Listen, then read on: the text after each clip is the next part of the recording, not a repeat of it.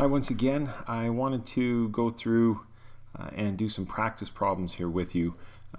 We just finished doing the video on ionic compounds, and I thought that it might be a good idea to do a couple of practices with you to go through so you can actually see exactly how we put together these compounds. And today I'm going to look at, or not today, but in this video, we're going to look at, again, ionic compounds, just like the title says, formula to name.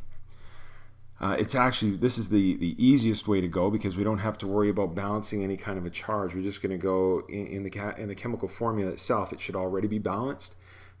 So the name of it is actually going from formula to the name is the easiest of the two processes. So I have here a few different problems that we're going to go through. So the very first one is magnesium is MgS.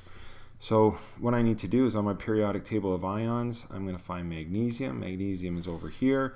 I'm going to look for S, that is sulfide. And the simplest thing to do, we don't name with our cation. I know that that's magnesium ion on its own, but we drop that. And we're just going to name this magnesium sulfide. Very simple. That's the first one. Okay. So let's take a look at the second one. Again, here's our second one, KBr. K we're going to look for and find. K is right over here. That's potassium, and Br is over here. Okay, and quite often this is a common one where we have an alkali metal that is going to bond with a halogen. They form salts. And so we're going to look at, I'm just going to write this down, potassium bromide. Okay, potassium bromide. Very simple, easy to do. Let's move on to our third one, Ba3N2.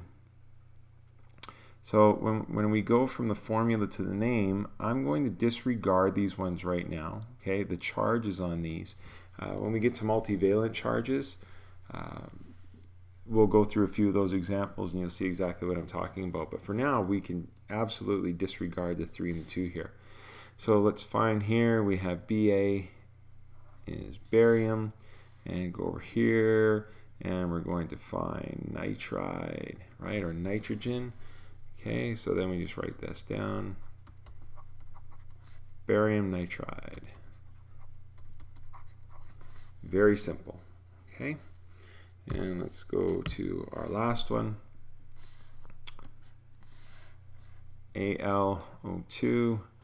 Aluminum is right here in the middle, and O we know is for oxygen, so this is aluminum. I'm going to spell that again. Okay, sorry. Aluminum oxide, and we always write the name of the anion as it's found on the periodic table. Okay, so this is again how to go from formula to name. It's the easiest way to go. In our next video, we're going to look at how to go from name to formula. Again, this is just practice, like I've said before. Take a look, do as many as you can. It's just repetition, just like very, very basic, simple math, just repetition and familiarity with the periodic table.